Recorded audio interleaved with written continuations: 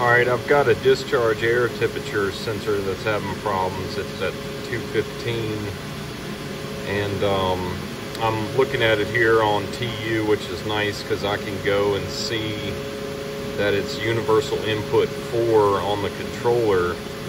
What this is doing is calling it to be in 100% cooling when it shouldn't be.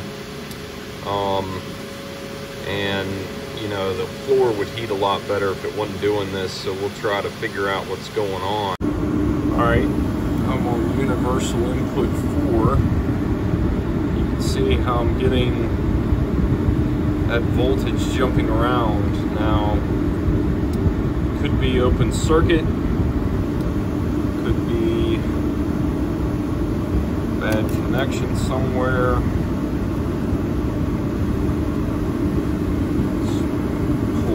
Out of here.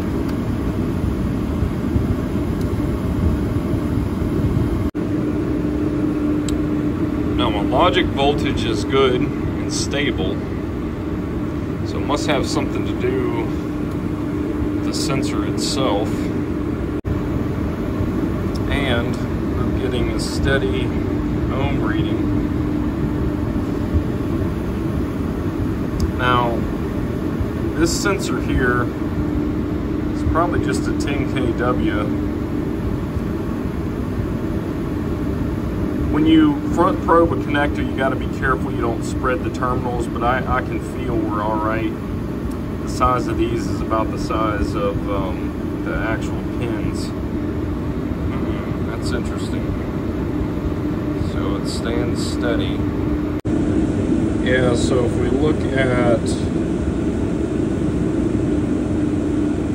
value, about 60 degrees, which is about right. I wonder why this thing is giving such an oddball signal. Alright, I rebooted it. It's still showing an alarm of some sort, but it might just be because everything's firing back up. And now my signal is steady. So there's either interference happening when something is running, or, you know, some kind of shaking is causing some open to show up or short, or it had an internal glitch that I just fixed. Held steady for a while, now it's going crazy again.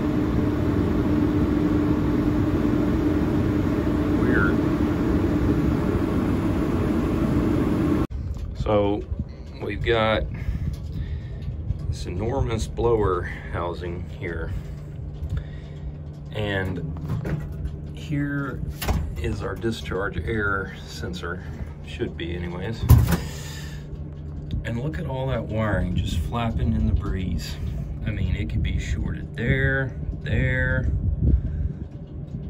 Let me see if I can find what's going on, but why would you just coil it and throw it down there? If you remember, I already did a video on this one for a short inside of these just flapping around. This is crazy. Crazy. All right, let me get into it. So this was laying here like this, and the side that was touching the metal, you see where it's rubbed through right there? Yep, that's the problem. I'll have to draw out a circuit diagram and I can show you what this was doing and why. All right, let me get this fixed up. Just messing around in here, found another rub through right here. Was rubbing down on that high voltage wire. Man, this is just horrible quality stuff. Just crazy. Absolutely crazy. I'm gonna have to get in here and try to fix all this up. What I've done here is taken the foam and wrapped it around the high voltage so that everything is completely isolated.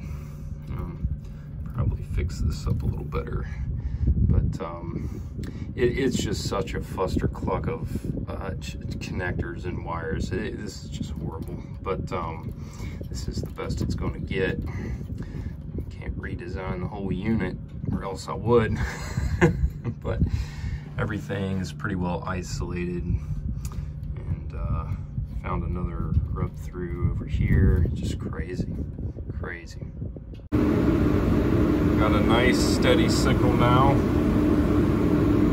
so I think she's fixed.